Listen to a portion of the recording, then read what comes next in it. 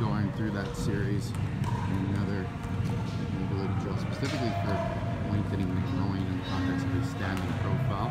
And he goes to whip that leg around, similar to like an open step or a turnover step. He's working on extending this other leg that's stiff straight, and pushing the knee out so he's building intentional tension where he gets to stretch down that knee attachment up into the groin. Sit up a little taller, Joey. Pull the arm up towards your head, keep your head up too. And we're building intentional elasticity and then whipping it across. We get more from it.